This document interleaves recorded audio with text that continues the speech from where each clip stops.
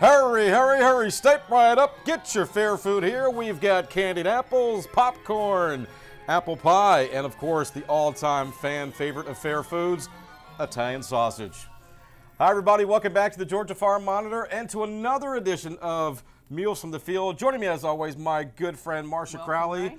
Good to see you as always. And I said all-time favorite fair food, Italian sausage, and I'm not putting a plug in for Italians by any stretch of the imagination.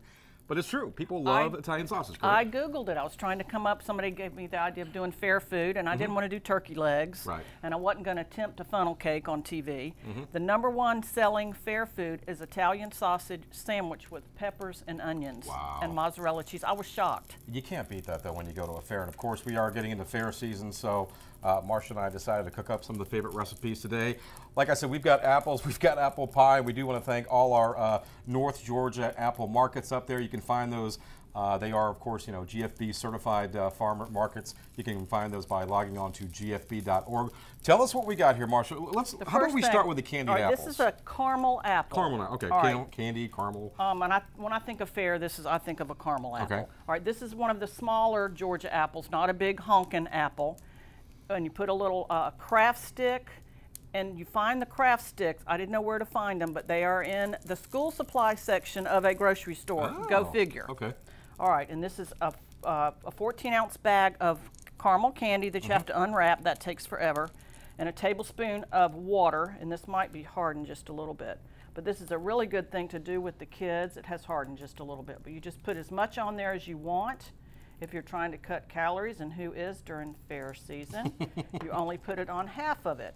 Then you put it on some waxed paper and let that cool for about 15 minutes, and then you can eat it. All right. You have to put them, don't forget the sticks are in the school supply section. All right, let me move that. Now, the other thing I think of when I think of fair is award-winning apple pie, an apple pie contest, okay? I personally don't make homemade pastry, so I do the store-bought ones. Okay. So don't fault me for that. Out? My secret's out. This is 4 large Georgia cooking apples. They have to be cooking apples. I think these are Granny Smith. Okay. Basically, you put enough apples in the pie shell to fill it up, which is what I've done here, peeled and sliced. This is a ½ cup of sugar and 2 tablespoons of cornstarch. You just sprinkle that over the top. Here, do we need to turn those sausages? Yes, and I will do that for you right now. You're falling down on the job, right? Sorry. Put that on top of the pie. Now, this is not a real sweet pie. You could certainly add more sugar if you like to do that.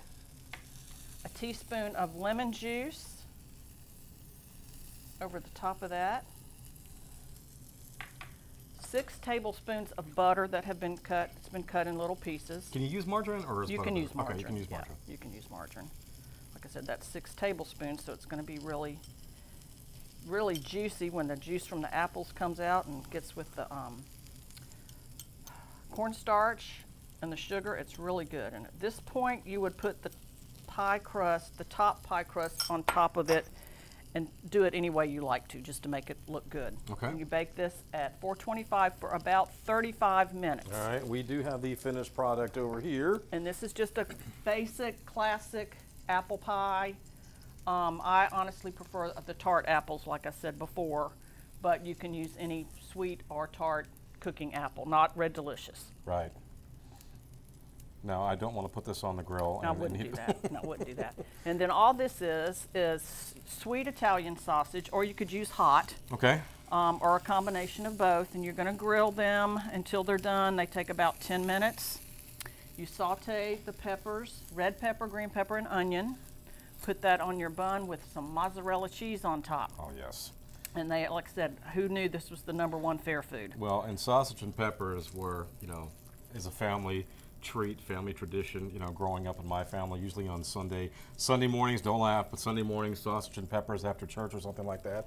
Phenomenal. Of course, here's the finished product of those. And I can tell you with the people in this building, they will be gone quickly. They'll be gone quickly.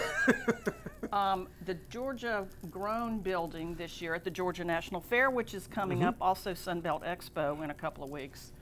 The Seasons and Faces exhibit is a third larger. Wow, okay. That's good. And then we've got a guy that works here that's been working on a film for 1 year.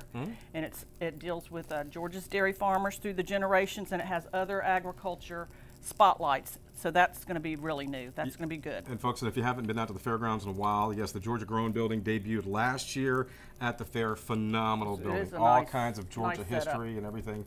So very, very cool. Marcia, thank you so much, as always. See you. Again, you can find all these recipes by logging on to gfb.org.